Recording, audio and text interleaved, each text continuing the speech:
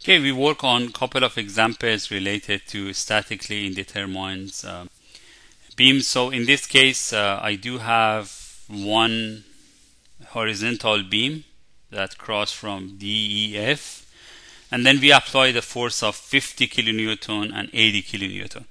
In a static, you have only one equation. Sum of f of y, actually you have two equations. Sum of f of y equal to 0 and sum of moment. But how many unknowns you have? You don't know the force that in AD, BE, and CF. Okay, I'm going to call that FD, FE, and FF. You can see I draw the diagram.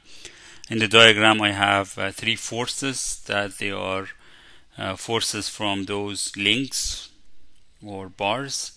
Then two forces are going down. So sum of f of y is very easy. So you're going to have FD plus FE plus FF. So this 3 minus 50 minus 80 equal to 0. The second one I have is, again, you can end up as FD plus FB plus FF is 130. I do a moment about point D. When I do a moment about point D, I have 50. The distance for that is 1. It's going to go clockwise about point D. Remember that when we do moment, we consider the direction of the rotation. So for 80, the force also is clockwise. For those three up here, again, we do moment about point D, there will be no moment from this, but the moment that's come from FE, FF, those two moments will be counterclockwise. So that's why I use positive for those two. FE times 2, minus 50 times 1, minus 80 times 3, plus FF times 4. That distance is 4 meters. You get your third equation. So you have three equations, three unknowns. We start solving them. Again, you can use substitution method. Again, I have only two unknowns, two equations so far. I'm going too fast. So I have one equation for sum of moment about D, one equation for sum of f of y. So the third equation is coming from mechanics of materials. It's about elongation. Because we have the bar there, that bar will push them to move linearly, right? So those three, they have to move linearly. Otherwise, they would buckle, they will bend. But again, in this case, I'm applying a force gradually. So those three wires, depending on where I have a more force, it become elongated more. These three wires, they are all made on the same materials. So I'm going to go to the table, look up the E for them, how much the E for that material is. The diameter is given to me, the actual area is given to me as 450 millimeters square. That's a good news. So the shape that I draw here helps us a lot. So remember that if we apply a force here, the delta F, delta E, and delta D, they will have such a geometric relationship with each other, which we draw it here. Out of that geometry, what you could see, for instance, delta, just look at the triangle at the bottom, which is going to be, we're going to talk about similarity between triangle between those two. The little triangle, on the little triangle, one side is delta E minus delta D, and then the other side is delta F minus delta D. That's for the bigger triangle. The length of the bigger triangle is 4 on the top, like one side of it, and one side of it is 2. I'm going to go with similarity between triangles, and then I found this amazing relationship. So from this relationship, I'm going to substitute delta with FL over AE. Then once you substitute with FL over AD, I'm going to find my third equation. So the third equation I found was FA. Again, remember AE was the same for all of them. The area, the E was the same. They all cross off. So I don't need to be worried about it. For L, the initial length for all of them was 2. They will cross off from each other as well.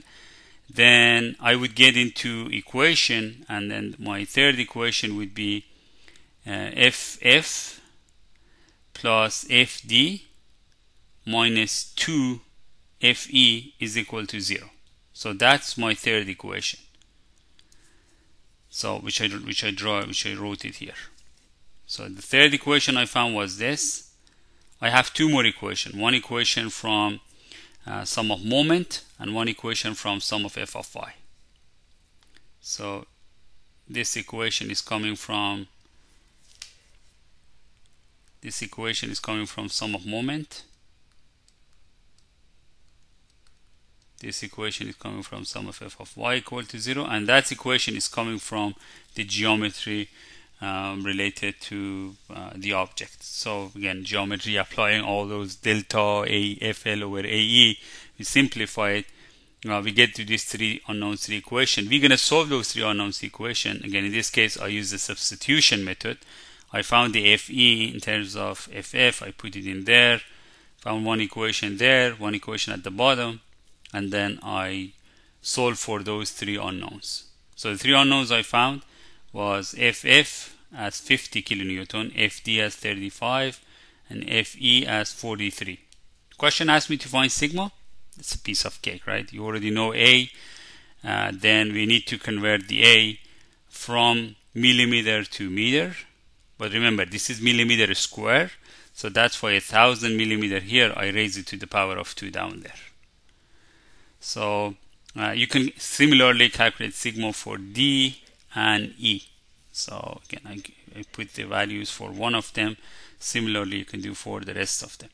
So now we want to make the problem a little bit more interesting. We know delta is coming from force. When you apply force, you get elongation, you get compression, but can come from the temperature too, right? When you raise the temperature, the object expands, and that's what we call a thermal expansion.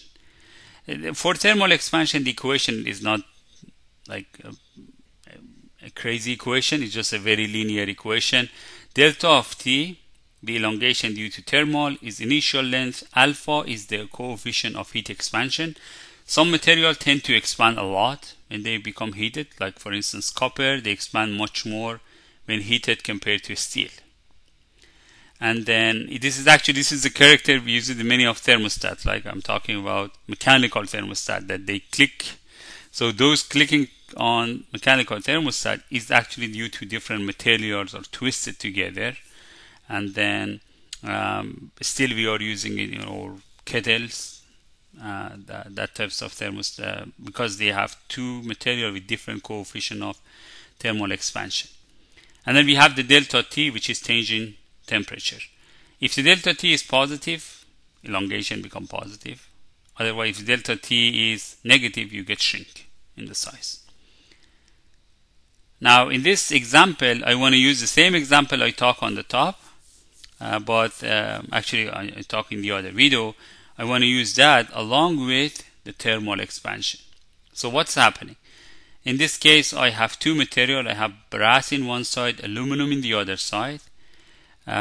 What we have here, again, if you raise the temperature for this, if the T1, and then we actually raise the temperature to T2 of 100, again, we raise the temperature from 50 to 120 Fahrenheit.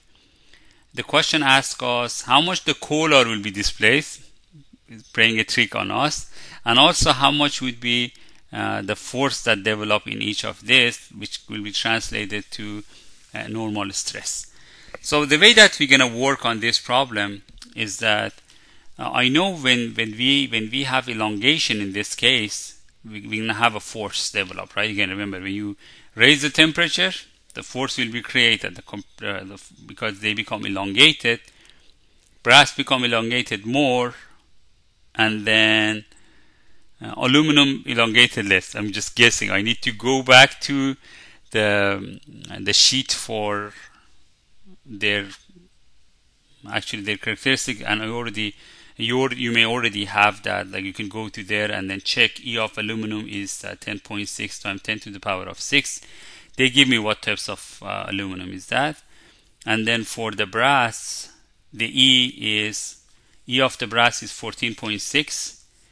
The elongation for it is 0.0. Actually, in this case, you can see the aluminum become elongated more than the brass, because alpha is larger for aluminum than brass. But the E for aluminum is less than the brass. So based on the force, that thing, because so we have to account for both of them. So basically, in such type of problem, I can say sum of delta T plus sum of delta F is equal to the gap. if you have a gap. In this case, I don't have a gap. The gap is 0. So whatever the change in delta in temperature, the delta in the force, they will cancel out each other. They become 0. For instance, if you have elongation due to the temperature, where that thing goes, right? We know that when you heat up something, it becomes expanded, it becomes longer. So what is happening is that due to that force, it shrinks, it becomes compressed, so you develop a stress inside that. And that stress is the noise that you hear on your, when you turn on your furnace, right? In winter, you can hear that cracks. And that crack is coming because you increase the force translated create a crack on the force. And that force create that noise. So what I do know that if the force that developed for aluminum and brass is the same force, right? Because if you do sum of f of x, you can say fa is equal to fc. So basically f everywhere is the same. I have the same force that applied to brass, the same force applies to aluminum. Then I'm going to write this equation that the sum of delta t plus sum of delta f is equal to 0. Okay, we put all the variables there. L of brass, alpha of brass, delta t plus L of aluminum, alpha of aluminum, delta t. Again, we have the same F, the same force for both. So I'm going to just call it F. Length of aluminum over A of brass, F, L the brass, AE of the brass, and then the second equation is for aluminum. I use the negative for both because I believe there's going to be shrink. They will be compressed. Both of them will be compressed. So that's why I use a negative sign for both here. So we put all those equations there, and then after we got our solution, you can find how much the F is. So the force that developed is 16.8 kip. That's the force developed for aluminum and the brass. The question asked me to find average normal stress. So the cross-sectional area for each of the member is 1.75 inches square. By the way, you need to solve, you put all the things in there, simplify it to calculate for F. I'm not going to go over all those calculations, but you can actually read through it and see how that thing has been done. So you found the force. Now you have the force, you want to find the sigma. That's going to be an easy part. So sigma is equal to F over A, and then F is 16.8 divided by the area, which is 1.75. Again, this was kip, kilo, pound, and then down here I had the inches square. So the answer is 16.8 divided by 1.75. This will give me the answer of 9.6 KSI, right? Which is kilo PSI. Okay, thank you very much for watching this video as well.